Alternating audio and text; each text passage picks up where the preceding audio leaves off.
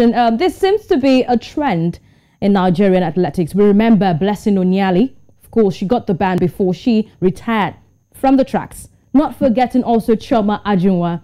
Now, it seems Blessing Okagbare is joining this trend, but a lot of critics from the social media, especially when she brought out that tweet saying our lawyers are really checking out the AIU investigation and they will be hearing from her soon.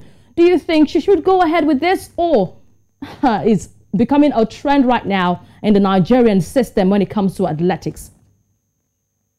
No, I wouldn't say it's a trend when it comes to female athletes. Like you said earlier on, Onyali and Chioma Ajunwa, like they are the only two female athletes that we've had in the past, 30 years, Okay. and then Blessing Okagbare joining them.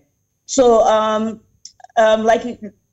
the question says that, do I think it's a trend? No, I don't think it's a trend. I just think it's something that should continue in the system.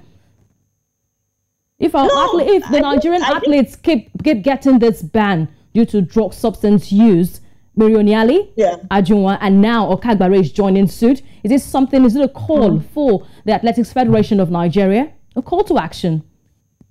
Yes, it's a call to action for Athletics Federation of Nigeria, because right now, AIU already has eyes on Nigerian athletes. Nigeria is already listed in the category A of countries that they are investigating when it comes to drugs and everything. Because even before Blessing Okagbare was tested positive.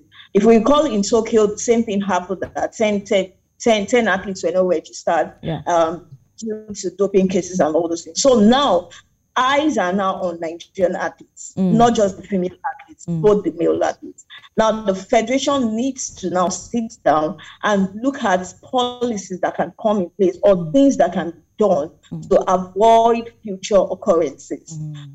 When it comes to like doing master classes for the younger athletes, the youth, the junior, that this thing is not the easy way to success. So they need to come up with policies, they need to come up with classes, they need to come up with seminars, even with the coaches, not just the athletes, the coaches as well. So they need to know the latest list of drugs down banned, the banned list. You understand? Okay. Because I'm already on the team now. Okay. At the last World Junior Championships last year, Nigeria is listed as the next printing nation to watch out for. Now, these are the things you are talking about. These athletes, when in 5 years, 10 years time, they'll be dominating the world scene.